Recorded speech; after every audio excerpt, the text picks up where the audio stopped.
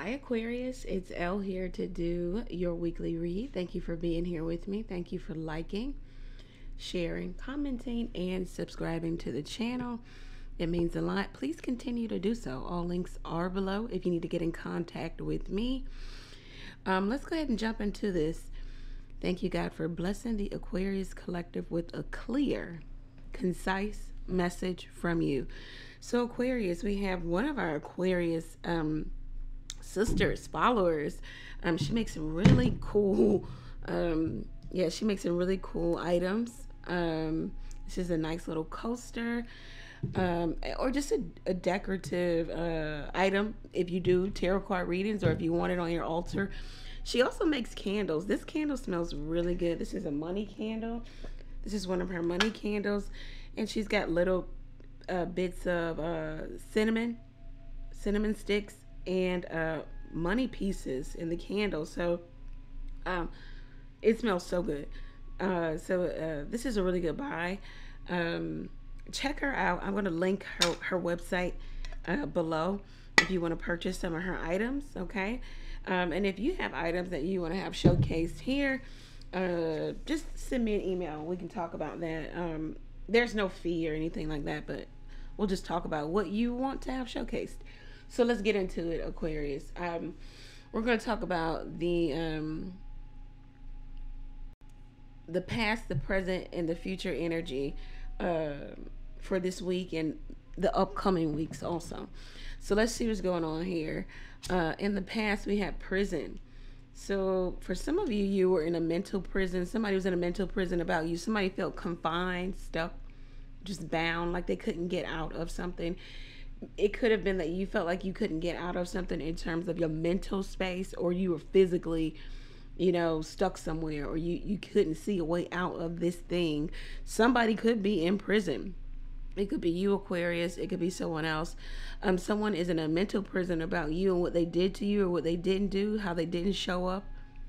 Let's talk about it. Let's see. Presently, we have the old woman. So it's like I don't know. Some of you are in a energy where you feel like you need to reach backwards. You need to bring something from your past into your present because you feel like you're running out of time to maybe find something or someone new.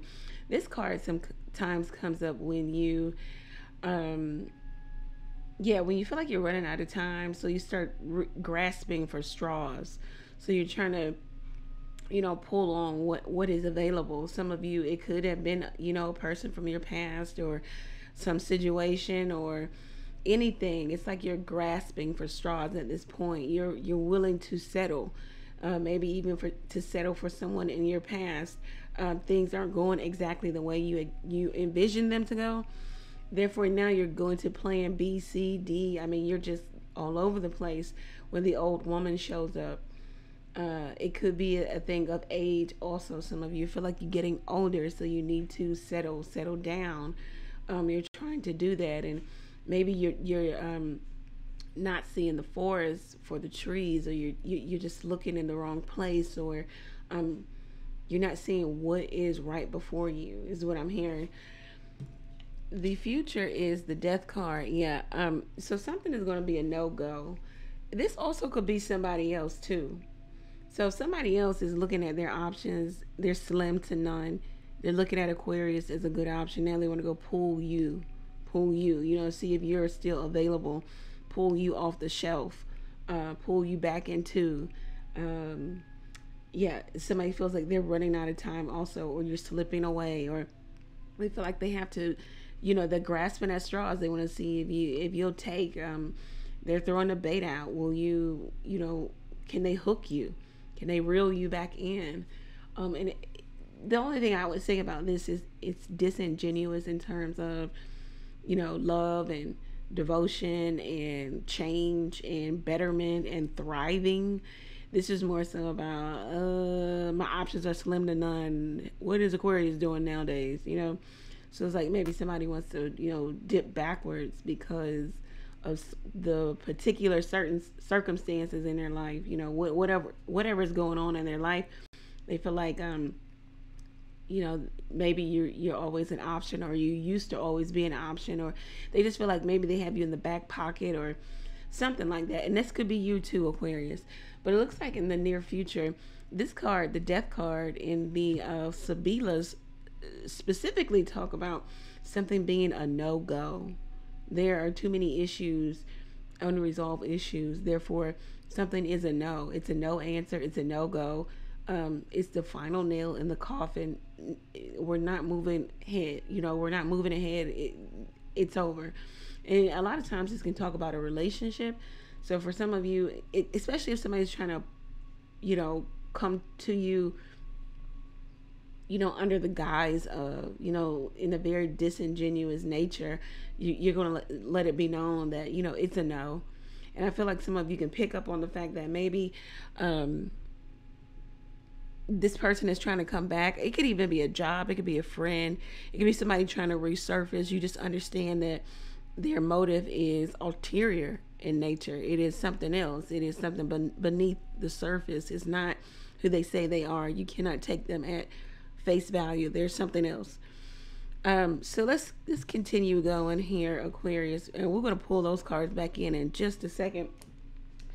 But let's talk about what's going on this week in terms of love. Let's see what the situation is for love, Aquarius. Okay, let's see what's going on for love and love for Aquarius. What is the situation? Okay, there we are. And what is the advice for the Aquarius? What is the advice for the Aquarius? Okay. And the outcome if Aquarius takes the advice of the cards. All right. So Aquarius, you have the Two of Wands at the bottom of the deck. Okay, so the situation is the Knight of Swords. This old woman that we just talked about, it could be somebody else. It could be you, Aquarius. The advice is the Eight of Pentacles. Yeah, this is somebody else. And the outcome is the Queen of Pentacles. Wow, Aquarius. This is beautiful. So this is about love. You see, we have no cup cards. We don't have any, Nine of Cups, any cups cards. Okay. So we have somebody who, with the Two of Wands, they go in between you and something else, or you and somebody else. This is the in-between, the go-between. I have two choices. I'm just going to decide which way to go. Somebody, once again, they could have left you or left the situation or left the relationship because they thought, the grass was greener on the other side, but now they're coming back.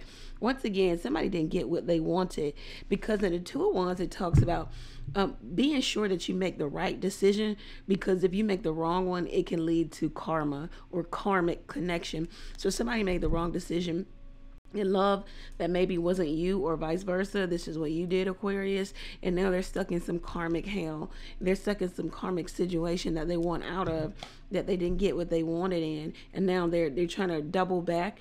You're trying to see if you're still available. They feel you slipping away, and it's funny that it wanted to fall with the Knight of Swords, because the Knight of Swords talks about in love, the Knight of Swords talks about somebody who is hard to commit. It's hard for them to make a commitment to anyone. They think that they're smarter than everyone. They want to intellectualize everything, overthink things. Also, it can talk about in love when somebody feels like someone is slipping away, like the person is getting away. They'll do something very grand, very big to bring the person back in, to reel the person back in. And we talked about somebody trying to reel you in, or you trying to reel someone in. They'll do something to try to reel you back in, but the knights are on conquest, so they're trying to conquer something, right? So that would be the conquest of the knight, to conquer you, to get you back to the quest is you. If they can pull you back in, then that was it. It's fulfilled, that the journey is fulfilled. There's nothing else after that, though, with the Knight of Swords. So if you're expecting that, okay, this person did something really big by coming back to me, professing their love, or whatever they may say to you, if you allow them to come back and they do come back, do know that there's nothing else after that. There's no change. There's no plan. There's no course of action that'll be taken. That was the plan, to get you back. So it looks like the situation this week is somebody wanting you back. They're going to try to get you back. They're going to try to overtalk you, intellectualize you coming back to them. They're up for confrontation. They want to confront this and you head on. The advice of the cards, is saying, look, Eight of Pentacles, work on yourself. Be focused on you, Aquarius. Don't focus on this person. Don't focus on whatever it is they say that they are offering. You've given this person chance after chance. You've done something over and over again. The Eight of Pentacles in love can talk about giving somebody chance after chance. Nothing ever changes. It's a cycle. It's cyclical. The eights, how you make the number 8 is to put two circles together. So it's like two people going around and around, never really getting off the merry-go-round, just over and over again. This also could talk about, somebody being more invested. So it's the advice is that if you do get back with this person, you're going to be the one invested. You're going to be the one more invested in this connection. You can also, with the Eight of Pentacles, it talks about just focus on you. It talks about being too busy with work, with business, job, career, to be focused on love. So that's the advice of the cards. The advice of the cards is also, this person could be listening to something over and over again, maybe something about you, or you could be listening to something over and over again about tarot. I mean, I don't know why that came up, but anyway, you could just be going over and over something. This person could also feel like they lost something. The Eight of Pentacles can talk about having lost something, needing to find it. They could feel like they lost you, they need to find you, or vice versa. This is how you feel, Aquarius. The outcome, if you take the advice of the cards, is the Queen of Pentacles. Very, very nice. Okay, so for love, the Queen of Pentacles talks about, firstly, there's a strong desire for some of you to become mothers if you are not already a mother. The Queen of Pentacles in love, it talks about having a love for yourself, your body, what you put in your body, where you live, luxury, your home, your children, if you have any. It talks about being the devoted mother, maybe even the working parent. So you could it could be a working mom. You go to work, you actually do something to earn income. The Queen of Pentacles in love can also talks about knowing your worth and understanding that you're a good catch, that you are a catch here. It also talks about there's going to come a period in your life where relationship is you're going to come into a more serious commitment in terms of a relationship and love, only if you take the advice of the cards. Okay, if you do this, then you get this. If you don't do this, then I don't know. So it just talks about growth and thriving, and the only way you can do that is for you, by yourself, doing for yourself. You should not be focused on anyone in this type of energy who wants to come back and kind of cause confusion. At the bottom of this deck, you have the Enemy card. All right, so for some of you, this could be a friendship. Okay, this is going to resonate for friendship, and for some of you, it's going to resonate in terms of a love relationship. And the Enemy, it talks about. I love how they define this card, because I don't know. I love definitions. I love words. I love that. Anyway, so enemy, how they define enemy is something that is in direct contrast or contradiction to what it is you say you want. So Aquarius, if it's that the universe knows that you want to be in a more committed connection, that you want to be in something that is going towards maybe marriage and longevity, then this person coming back is in direct contradiction, or it's contrary to what it is you say you want, because we know that this person is not able to give you this, and this is not what they're looking for anyway, because they're coming to you, with false hope, disingenuous at best. The Enemy card, so they want you to know that this is not what you want, because it's opposite. It's opposition of what you say, what you've been professing to the universe. What you say you want. You want a husband, you want a wife. This person is in direct opposition to that. This is Taurus. This is Aquarius. Yeah, that's what I'm getting. I don't know why I was prompted to do the signs, but anyway, let's move forward. So we're going to talk about career and finance, and then we're going to close this thing out. Um, all right, and we'll just move these up just a bit.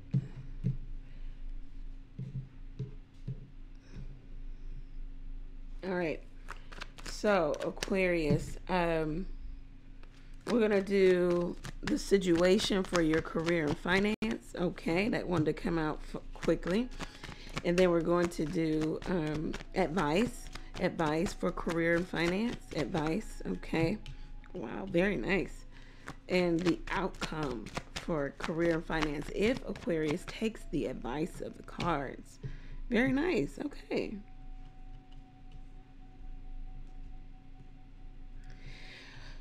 Okay, at the bottom of the day. Okay, so come out of this energy, Aquarius. The universe wants you to understand the Nine of Swords that right now, okay, so you're in a place where you can manifest rather quickly, rapidly. So if you are in this energy of the Nine of Swords where you are thinking negatively, then that's what you're going to get. Okay. So they don't want you to worry. There's no need to worry here in the Nine of Swords. You're overthinking something. You're overworking it in your head. Get very clear about what's happening and how it's happening for you. The situation this week is the Six of Swords in terms of your career and finance. Some of you could be moving away from a job, maybe taking a vacation, or some of you can be coming off of a vacation, going back to work. Some of you just having some very peaceful energy.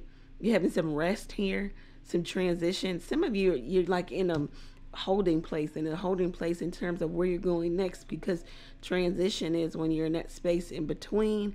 So it's like some of you are about to embark on something new, into something better, into something more prosperous, abundant. So it's like you're in that transition phase here.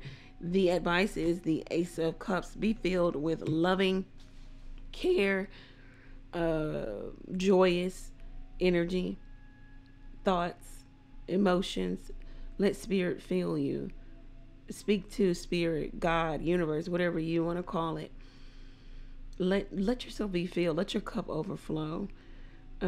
Career and finance with the Ace of Cups. Some of you are embarking on a new business venture that can be very profitable for you. This is not partnership. This is something you're going to be doing by yourself with the Ace of Cups. This could be spiritual work. You could be a spiritual worker. You could be in health and fitness or well-being or medicine. You could be doing something that you absolutely love, though, that fulfills you on a soul level. Okay.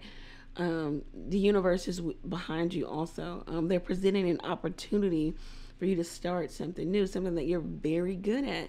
This could even be a new career, new trajectory, new job, because we've got the Knight of Swords coming up as the outcome. So some of you could be going into a new career, new job. You're doing something rather quickly, making some move. You're determined to see it through. You're just determined to have success. You're determined to actually fulfill this thing, this goal fulfillment here. It's like your tunnel vision on this thing, on getting this thing, on obtaining this thing, on maintaining this thing, whatever it may be. It could be a new job, it could be a new business, something about that. But that's all you can see, that's all you can think about, that's all you dream about. It's it's here in the present for you. Some of you coming up with new creative ways to earn money also with the Knight of Swords. Whatever it is you're embarking on it quickly. Time is of the essence, and you have to get everything in order. So that's the outcome here, which is good. Nothing but good cards. Make sure you're manifesting from a high vibration and don't think of all the negative things. And when you do, just counteract it with 10 different positive things. Okay. Where are we going? One last card of advice for the Aquarius. Overall advice for the Aquarius. Wow, Eight of Pentacles. You got some repeating cards, Aquarius. The Knight of Swords coming up for love and career. The Eight of Pentacles coming up again. It looks like the universe wants you to focus on you, Aquarius, and you only, because you're getting some karmic justice here. Your dreams could actually be becoming real, true for you. It looks like you're trying to do something solo. You're trying to move or make a move solo here. Somebody is inquiring about your newfound wealth, or or how you came into this. How, and maybe they may even be inquiring about how did you get out of a place of lack and need, and now you're in a place of where you can give and be generous. Wow. Um, so it looks like a lot of people, they're looking at you, inquiring about you, asking questions, maybe even amongst other people. They know that they can't come to you because it looks like you're kind of focused on you and you're a bit reserved, we'll say. The Eight of Pentacles is the advice. Be prudent with your time, your energy, and your money, your resources. Watch where your money is going, what it's going to. Make sure that all your bases are covered here. You're going to have to do something over and over again, Aquarius, to get it to some self-sustaining energy to where you can be kind of hands off. Right now, it may be a place where you might be in a place where you know you have to be the workaholic and you're wearing so many different hats, especially if you are a business owner. It won't be long before well, excuse me, I won't say that. Eight of Pentacles, what they're saying is okay, so the Eight of Pentacles talks about work, work and force. Okay. Make sure that you're putting enough force and time behind something so that it can work. If something is not working, it's because you have not put enough force, time behind it. The equation for work is force times, multiplied by time or distance. How long have you been doing this thing? How much effort have you been putting behind it? So you have to make sure that you are actually putting in the time. Keep a log of your hours. I don't know why this is coming up. But you have to balance spirituality and practicality. If you work on your life's dream only 2 hours of the week, and you wonder why it doesn't work, well, we've got your answer right there. So anyway, Aquarius, this is what's going on for you. I hope that it resonates. If it does, go over to the website, book your own reading there. I thought I would extend this, but I think this is pretty extensive. If you took something from the reading, comment below what you took from the reading, how it blessed you. Thank you, Aquarius. Get your own reading at the website level. Ask a question by texting it to the number below, or catch me live every Tuesday, Thursday, and Sunday night where I answer questions. You can come for the collective reading. Make sure you check out Ruby's daughter.